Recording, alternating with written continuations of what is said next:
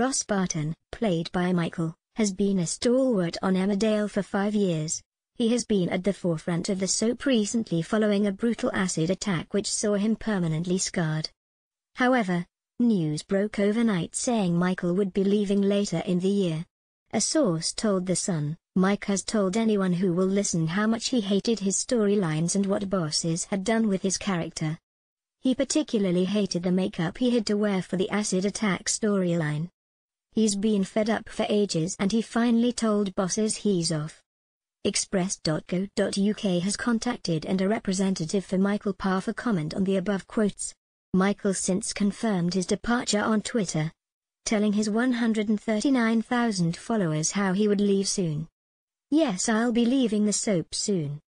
Have had the best few years at Emmerdale, but it's time to move on and explore other avenues.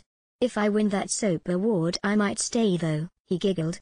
The soap star was grilled about Michael's departure, but it seemed he didn't know anything about it. And earlier today, Ned Porteous appeared on Lorraine to discuss Joseph Tate's upcoming storylines. He told Lorraine Kelly, "I heard it was a rumor.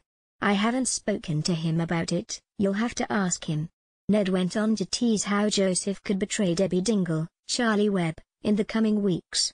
Speaking to Lorraine earlier today, he revealed how much fun he was having playing such a bad boy. Ned went on to discuss Joseph's relationship with Debbie, teasing, "From playing this character for 18 months, it's been so apparently he's had such a powerful respect for her. I think Joe is now completely besotted by her. Or is he?" The 23-year-old teased. Emmerdale airs weekdays on from 7 p.m.